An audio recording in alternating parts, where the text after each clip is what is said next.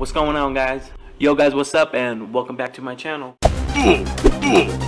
Yo, you guys ready for a little art tutorial? We are going to be drawing the one and only Zoro from One Piece. So what you're going to need is obviously a paper, a pencil, and a ruler. 3 swords or 6, it doesn't really matter. Alright, so before we get into the video, I need you guys to watch to the very end. It's going to be my first ever giveaway. So make sure you watch to the end. I'm going to be giving away something very cool. So this is for you guys, and I hope you like it. Alright guys, before we begin, here are some key things I want you guys to look out for. Alright, so throughout the video, I'm going to be showing you a reference photo that I did of Zoro. The reference photo is going to have everything you need. I have mapped it out with all the circles, and you're going to see the outline of Zoro. So everything is there. Try to copy the reference. Alright, so step number 1 is we're going to draw a circle, we're going to add the jawline, and then the neck. Okay, so this is where the ruler is going to come in handy. If you don't have a ruler, it's okay. Basically, you're going to try to copy the same size circle you did for the head. Okay, so you should have 3 circles. One on the left, one in the middle, one on the right.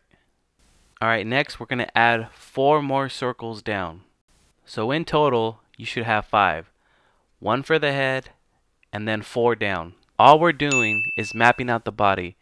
We're getting the proportions right for Zoro. Alright, so next we're going to map out his body. He has a very rectangle body shape.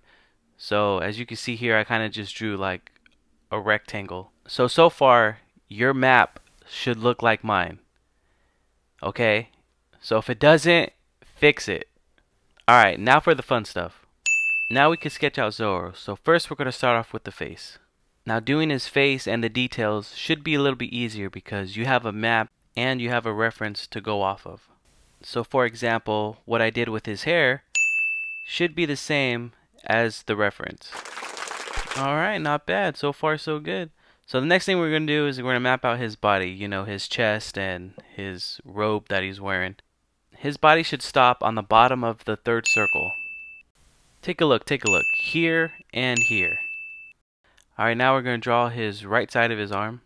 As you can see, all I did was a line. I did a line to his elbow and then a line to the circle. Or you could just say like a 45-degree angle. Alright, next we're going to draw the sword. What I did here was I did the tip of the sword. So next we're going to sketch out the right side of his arm. This one shouldn't be too difficult. I mean, all you got to do is follow the reference and you could, you know, add your own style to it. A little tip I'll give you, his sleeve should not go past his armband, or what I like to call the 2 little bunny ears from the armband. Don't go to the hand. All we're going to do is stop at the circle. Alright, so now we're going to sketch out the left side of his arm. So doing his sword should be easy because all you're going to do is follow the bottom all the way to the very top of the tip of the sword. Alright, so now we're just going to add some creases and like some ruffles to his sleeve. So the next part of his hand should be simple. All you got to do is follow the reference. Alright, so now we're going to go to the right side of his hand. Now I know hands could be difficult, so I'll try to explain as much as I can. So for me, the best way I learned about hands was thinking of hands as blocks or like little mittens. As you can see right here, I did a box for his hand and then a little circle for the palm of his thumb. So next is I'm just drawing the placement of the sword handle. You want the handle placement to be here and here. Now the next part should be easy. You're just following the guide and following the reference that I have. The difference between my sword and yours. Alright, so now let's do the bottom half. Alright, key things to remember. His sword handle, the top should be on the 4th circle, so the bottom half of his like satchel or whatever that's wrapped around him should be on the very last circle. So now for the very last part, I'm just adding in a little bit of details from his sword handle to the little buttons on his robe and little creases on his satchel. Alright, and that's pretty much it.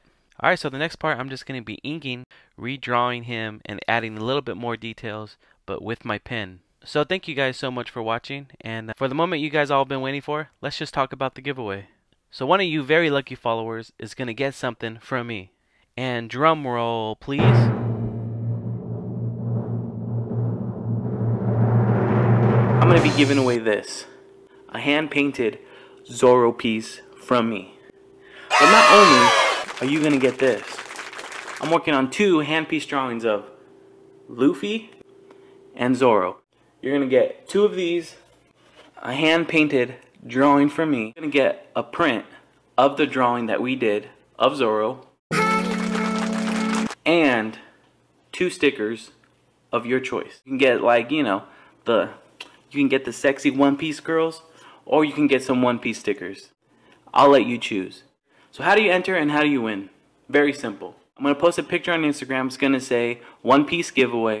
All you have to do is comment Zoro with an emoji. That's it. You can put a happy face emoji, glasses, whatever emoji you want. That's the only way you're going to enter. So everyone from TikTok, everyone from YouTube, you have to go to the Instagram post, comment Zoro with your emoji. Next week, when I go live on Friday, I'm going to announce the winner, and we will see who the winner is. And hopefully you guys get to win this piece. Good luck. Don't forget to go to my Instagram, comment Zoro emoji. You don't have to write, I want this, can I have this? Oh, can I enter? Nothing crazy. All you have to do is write Zoro emoji. You're in. Hey, thanks for watching. How'd you guys like the video? If you liked the video, go ahead and give me a like. And go ahead and comment down below. Alright, I'm gonna need everyone's help here. As you can see, I'm making a spirit bomb. And if you guys want to be a part of my spirit bomb, well, go ahead and subscribe to my YouTube channel. Let's see how big we can get this baby.